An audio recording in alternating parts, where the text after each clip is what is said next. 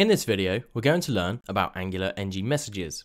ngMessages is an external module from the Angular team that allows us to create easy and reusable error messages for people who are using our form so we can display relevant error messages in an easy way. Before we get started, we're actually going to include ngMessages itself. So we're going to call this angular-messages.js and I'm going to save a file called AngularMessages. Once you save the file, it should appear in your sidebar. Now we've included it, we need to go and get ngMessages. If we go to code.angularjs.org, we can see all the list of previous versions of Angular. So we're going to use the latest, and we're going to use Angular 1.5.6. Inside here, we've got a list of all the Angular core and the different modules. The one that we're going to need is Angular Messages, so we're actually going to use angularmessages.js. We can just copy the contents of this file and go back to our editor and paste it. And we can actually look at angular.module and we can go and fetch the module name. And you can see here in angularmessages.js that we're actually creating a module called ngMessages. So our application actually needs to include this as a third-party module. Once we've saved this out, we can then close both of the tabs. Now that we've got ngMessages set up, we're actually going to create some error messages first without ngMessages and then put ngMessages in to show you how much easier it is. So now what we want to do is actually create some error messages. We'll create a div that's going to hold all of our messages and we'll set one up that says this field is required because this field here is actually required. So we can add some text inside, this field is required, and we want to show this when the field is actually invalid. So what we can do is do ngIf and then we can reference the form name above, which is register. So we can say register.username, which references this field here, and we can say when there's an error, and when the error is required, we want to show this div. So ngIf will actually recreate this DOM node when the field is required.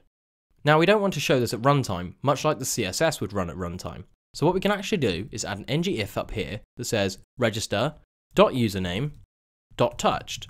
So what this actually means is, if the user has actually interacted with the field, and there's an error, we'll actually show these divs. So in the browser, I can focus and blur, and it says this field is required. I can type my name in, and the errors go away, and we see this green box. If we remove this, we see the red box, and this field is required. Let's go ahead and add another attribute. Let's use ngMinLength. We can say that the minimum length is going to be 2. Inside the error messages, we can clone this and actually change the values inside. So we can then create a property called minLength, and then we can change the text to say minimum of 2 characters. Once we go back to the browser, we can actually start typing. If I just type T, we actually get the error message because I've only got one character in the model. We've got the error box because it's invalid, and we're using a minimum of 2 characters. If I then type an O, the error goes away, and I could fill out the rest of the name if I wanted to. This is the older way of doing things before ngMessages came along. It's good to know how to do it without ngMessages in case you don't need to include the entire module for something simple. So let's go ahead and convert this into ngMessages. We'll create some divs as a container to hold our messages. We also need this ngIf expression because we don't want to show all the errors at runtime. Let's go ahead and paste these in as well, and then we'll see how to refactor them to use ngMessages. Now, this is where things get a lot easier. So what we do is use ngMessages and we pass it an expression. So we want to actually pass it this expression here, the error message. This acts like a switch case in JavaScript and will dynamically change all of our errors based on the errors that are actually shown. So what we can actually do is remove both of these to use just the expressions, and then we need to actually use ngMessage. So what this does is pass the error expression into ngMessages, then inside that div we have each ngMessage with a different property. And these properties are just what we'd use here on the end of error, for example, and we can also do minLength. So this allows us to make our code a lot cleaner. We can go ahead and actually remove the old way of doing things. So we can dive into our form, we can focus on the form, we can blur, and ngMessages has said this field is required because we're using the touch property. If I then press T, we then have minimum of 2 characters, and if I fill out the rest of my name, the whole field becomes valid. Let's go ahead and copy this and move down to the password input. We can then modify this to use password instead. The only validation we're doing here is that the input is actually required, so we can actually get rid of this minimum of 2 characters. If we wanted to make sure that the password matched a particular format, we can actually do something with a regular expression, and we could create a directive, for instance, called password checker. We could then tie this into ngMessages. For this example, we're not going to tie that into ngMessages because we're actually going to tie our coupon into ngMessages.